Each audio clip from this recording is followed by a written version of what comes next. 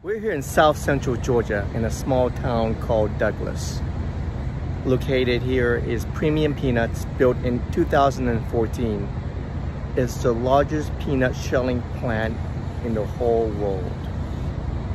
Here they shell over 30,000 tons of peanuts per year.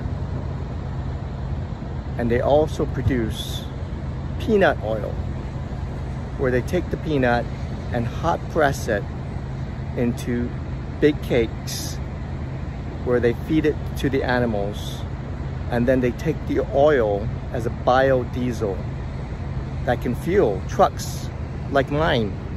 And my truck is back there right now in the dock. It's getting loaded with 44,000 pounds of shelled peanuts. And the peanuts are going all the way from Georgia to Suffolk, Virginia, where the Planters Peanuts is located. And I'll be taking that next couple of days.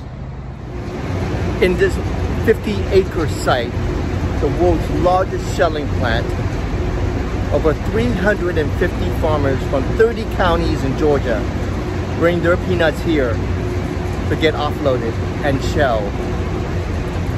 And I'm taking 44,000 pounds of these peanuts in these 20 sacks. Each one of these jumbo sacks weigh 2,200 pounds. I have 20 of them, so it's 44,000. And they're going to Planters Peanuts in Suffolk, Virginia. I just got the truck scaled here. Well, checked out, found out that my trailer weight was too heavy. It had 40,000 pounds. So I had to shift the tandems from the front to the rear so that it can absorb that, because the most I can have on the trailer tandems is 34,000 pounds, as well as the drive 34,000 pounds. So I did that. That should take care of that. I'm at 78,000 pounds total.